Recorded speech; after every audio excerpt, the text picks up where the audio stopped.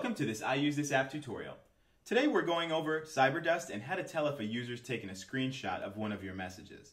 So if you were to have a screenshot taken of a message that you were sending, you would just simply get a notification inside of the app. If you have push notifications enabled, you'd get it outside of the app. And we just simply go right in here, and you can see here it says a screenshot's been taken.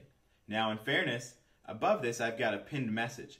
I know that says Boom Beach by Supercell because they had asked me what my favorite game was, and I told them that Boom Beach by Supercell was our current favorite, simply because we have a whole playlist of awesome gameplay. If you already haven't, be sure to check that out. So in fairness, he probably took that screenshot to remember what the name of the app was. The cool thing about Cyberdust is even though he took a screenshot, there's still absolutely no way for him to prove that it was me that said that. Because if you look at the screen here, you can just simply see it just says chatting with, there's no names, we've got the pinned message, and then of course the reminder that there was a screenshot taken. So there's no way to prove who said what. A great privacy feature by Cyberdust. That covers this tutorial.